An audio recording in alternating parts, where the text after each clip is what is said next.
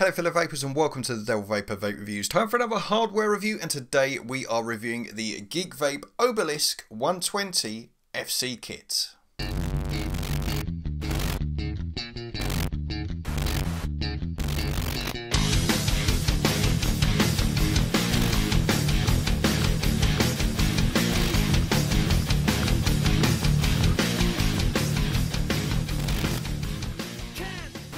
So the GeekVape Obelisk 120 FC kit, a brand new kit from GeekVape most obviously. Now I've got the kit that comes with the Obelisk tank, but you can get this with the Zeus tank as well. Now this boasts a 3700 mAh internal battery, 15-minute fast charge, and around about 220 puffs from a single charge. You've got fast charge on this, so you can charge this in around about 15 minutes, but we'll be testing that out in this review today. Yes, we've got the stopwatch out and we will be looking how quickly this actually charges from when the battery is dead.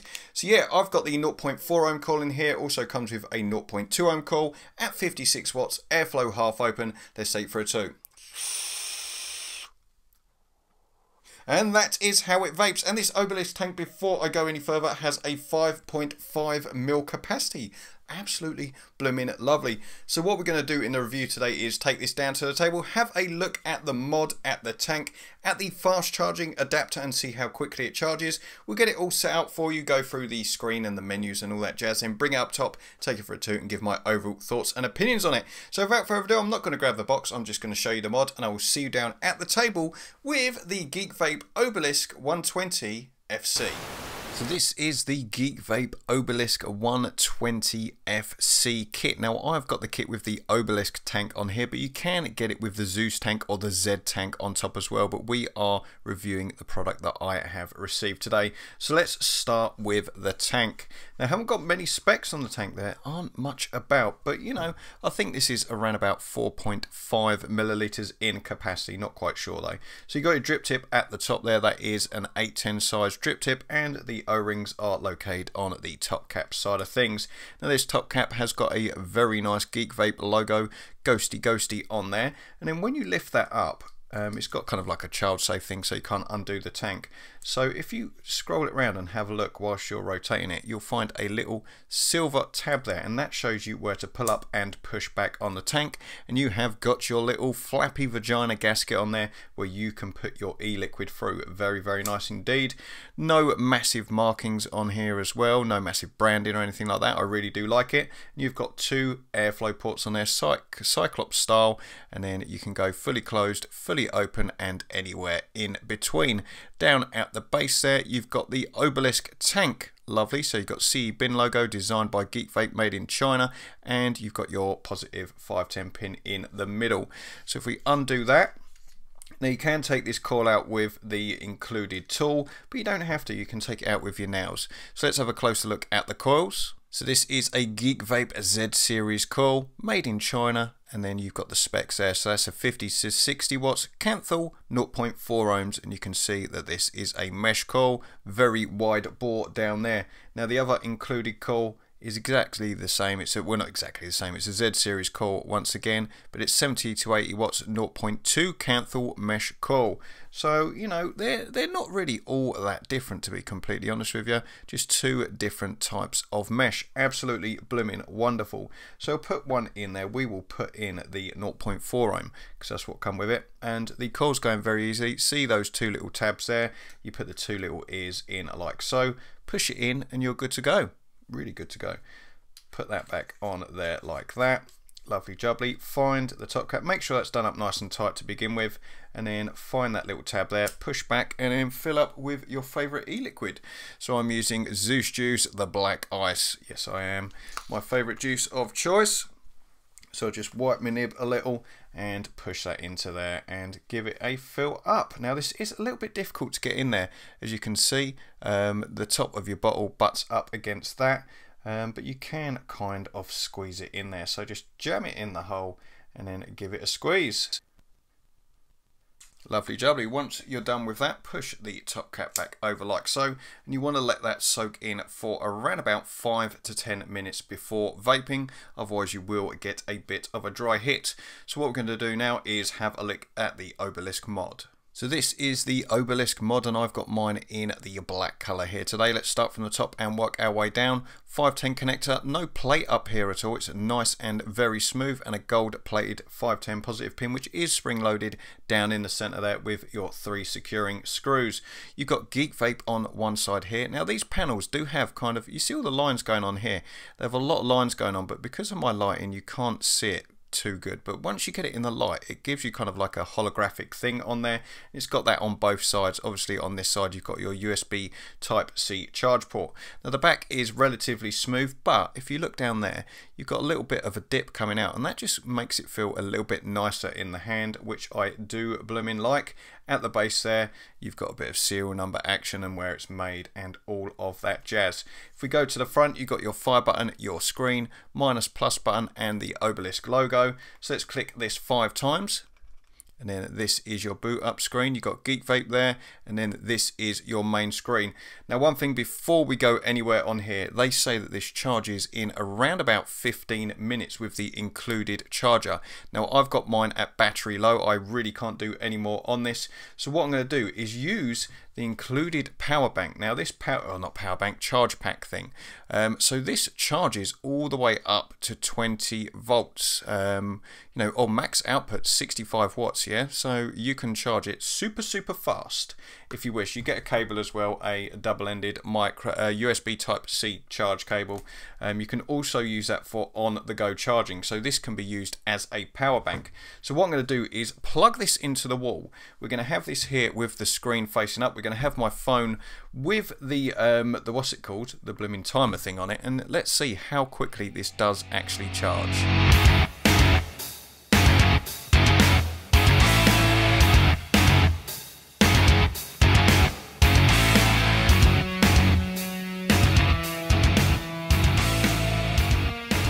You've got what mode you're in at the top there, which is power. Below that you've got your battery bar, your applied wattage, resistance, amps, voltage, and your puffs. Now my puffs on that last battery was 196. Now that was with firing an atomizer at around about 70 to 80 watts. So that rounds out around about right. They do say about 220 puffs to a whole battery at roughly 60 watts, but that obviously will change depending on the amperage draw and all that jazz on there too, so please take that into consideration. So if we click the fire button 3 times, you can go through the different modes. So in power mode there, you got temp control stainless steel, TCR, variable power curves, bypass. You got OTG charging, so on the go charging. You can use this as a power bank and then back into power. You can also reset your ohms, reset your puffs, and then go back into power. Press and hold, and then that will go white and you are ready to scroll through your wattage. So the wattage goes all the way up to 120 watts. Can you round robin? Yes you can, back to 5 watts, and you can round robin back to 120 watts. So let's whack the tank back on top there like so. Really nice combination of colours here, like the matte black and the semi-matte black. Sorry about the reflection, but the white and the black on this is really playing havoc with the white balance. But that is the fingerprint magnet that is the GeekVape Obelisk 120. So what we're going to do now is take this back up to FaceTime, take it for a toot, and give my overall thoughts and opinions on it. So we're back up top with the GeekVape Obelisk 120 FC. We've got that tank on top there, which is the Obelisk tank. We've got the 0.4 ohm coil, which is reading at 0.38 ohms. I'm perfectly happy with that. That's between 40 and 60 watts. We've got it on my preferred wattage, 56 watts. So what we're going to do is have the airflow around about 2/3 open, and then we're going to take it for 2 and discuss flavour and clouds. Now the airflow is a little bit noisy, I will say that, and it's even noisier with the airflow fully open, but it is nice and smooth. I wouldn't say it's overly turbulent whatsoever. Now I have got an 8mg in here at the moment, so I will be taking shorter toots on this, but with 3mg it is absolutely blooming fine. Now the flavour on this, I wouldn't say it's absolutely amazing, I wouldn't say it's mind-blowing flavour, but I'm going to take another toot. And I would say it's a nice rounded flavour. It's not average, it's above average, but I'll say it's around about a 7.5 out of 10. So let's crank this coil up to the maximum wattage, which is 60 watts. So we're going to put it up to 60 watts. 56, 62, 60 watts. Let's take that for a 2 and we'll have the airflow fully open. So let's go like that. Let's go. You're getting a lot of plumage from that, dense plumage, but the flavour is, you know, it's good. 7.5 out of 10 is good. It's not amazing, but it is good and it is acceptable flavour. So what I'm going to do now is switch this out for the 0.2 ohm coil and I'll be back with you in a sec. So we're back with the 0.2 ohm coil in this bad boy, which is rated between 70 and 80 watts. I've got it at 76 watts, which is my preferred wattage on this. Airflow is fully open. Let's take that for a 2, and we've got Zeus Juice, the black ice, in here at the moment. Now I would say the airflow is a little bit quieter on this one and quite a bit smoother as well. It's not turbulent, but it just seems a little bit less fluttery, as I would say. But 76 watts is absolutely perfect for me on this coil. You're getting good flavour, very, very good flavour. You're getting, I would say, better than the 0.4 ohm coil. I would say this is around about an 8 to 8.5 out of 10. Beautiful, but it gets even nicer once again when you crank the airflow down. Now 2/3 open has been where I've been vaping this coil at. Yeah, really damn nice indeed. Yes, I do like it. I like the flavour from this coil and I much prefer it over the other coil. So let's go through pros, cons and price and all that jazz once I come back in focus. So now we're back in focus. We can talk pros, cons and price on this thing, and we're going to start with the tank, and we'll start with the cons of the tank. My first con with the tank would be not the actual top fill mechanism, but the method and the angulation of the bottle and the accommodation of your nib. Now we all know that we need as much purchase of the nib inside of the flappy flaps to get the best amount of juice inside of the tank. Yes, you blooming do. But with this, it's a little bit awkward. The tank doesn't slide far enough off to the side there, and you can't get the right angle of the nib in there, and you can't push it in hard enough. Now, I like to push things in hard enough just so that it is nice and in there, and you're getting a nice amount of juice in there, a nice amount of purchase. Also, a little bit difficult to find where that hole is. Yes, it is. You've got to lift up the flap and push it back to find the little marker on there to get your nib in, which is a little bit bloody awkward. Another thing, I'm not a big fan of the flappy flaps on here. I'm really not a fan, but that is just personal preference. Another thing, the airflow is a little bit noisy on that 0.4 ohm coil. It's not massively noisy, but it could be a little bit quieter. But the 0.2 ohm coil is a lot better. Now, out of the coils, which one do I prefer? I prefer the 0.2 ohm coil. You're getting better flavour, less airflow noise, and overall, I think it's a better all-rounder tank because you're getting around about 8 to 8.5 out of 10 flavour on that thing. Let's take it for another toot. But with that better flavour, you will be getting less battery life. So take that into consideration. Now, if we go down to the mod, pros, cons of the mod. Now, if we're going to talk about cons, I would say these shiny panels on the side are fingerprint blooming magnets. Yes, they do look nice when they're absolutely clean, but they do get fingerprints very, very quickly indeed. Anything else about the mod that I don't like? No, not really. You know, it's quite a nice looking device, to be completely honest with you. I think the battery life could be a little bit better though. I know it's got 3,700 milliamp hour in there. I think they could have made that around about 4,000 in there to make it a little bit better. Maybe a little bit more, but obviously the better, more battery life, the better. The screen is nice and easy to read, go through and navigate and all that. It's got all the information you need on there. No complex menus. It's just nice and blooming simple and very, very easy to read. Not that you can see it there. And it just went off. Look at that bloody timing. But, you know, I really do like the screen. It is nice and bright. The buttons are nice and clicky. They do what they should do. There's not a lot of lag in between pressing the fire button and it firing as well, which is very, very good indeed. Now, let's go into that fast charge bloody thing. Now, overall, it is a good concept. You know, it does without those little base things that other fast charge devices are having. You can, of course, charge this normally by USB Type-C, you know, your 2.5 amp and stuff like that. But this, if you need to charge this in very, very quick time to 100%, say you're going on a night out or something like that, then you can put that on there 15 minutes and it should be done. Now, as we saw down below, I've done it in around about 14 minutes and that was from around about 17% charged.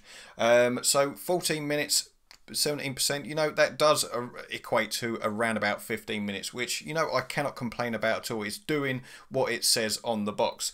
My only gripe with the fast charge thing is what it's going to do to your batteries. Now, obviously we know low and slow is the best way to charge your batteries. So I wouldn't recommend doing this on every single charge. I'd recommend charging it normally.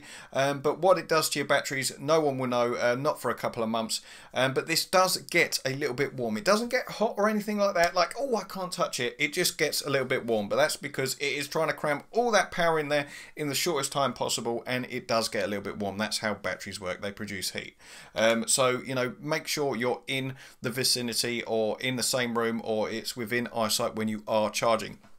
Another good thing as well, you can charge other devices off of that fast charge thing, but obviously only do it if you need a quick bit of battery life. Obviously, I cannot recommend using it on your phone, but there is the option there using it, or any other devices. Only use it if you need it as a quick fast charge option. Don't use it all the blooming time, because it's not going to do your batteries overly too well, because obviously we know low and slow is the best way to preserve the battery life and recharge cycles and all that jazz. Another good thing as well on this, you have got on the go charging, so you can plug your USB cord in here and then plug it into your phone and charge your battery off of this device, or any other GeekVape device, or any other vape device for that matter, but obviously as it's GeekVape, any other GeekVape device, which is very good.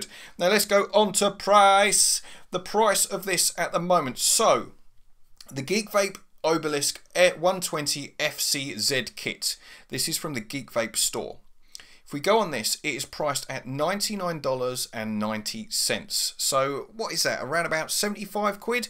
75 to 80 quid? Possibly a little bit more? I'm not sure. I'm not doing the bloody equations here. But let's just say it's 80 quid for argument's sake.